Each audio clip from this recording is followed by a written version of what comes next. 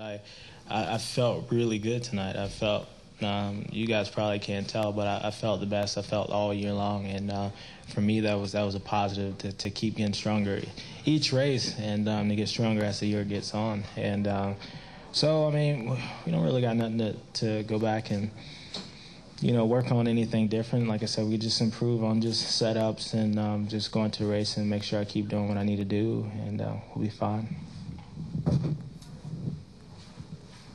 Hey, James, can you explain a little bit what happened the first time you got by Chad and then he got right back past you at that moment? What happened there?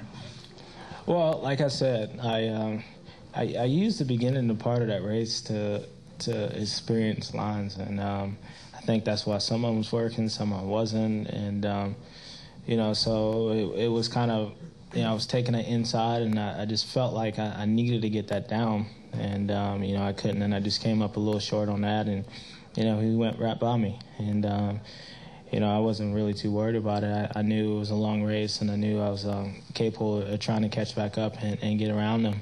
And I think he got tangled up with Sorby, and just went underneath. But like I said, I just kind of used the first part of the race to just check stuff out and see if it'll work.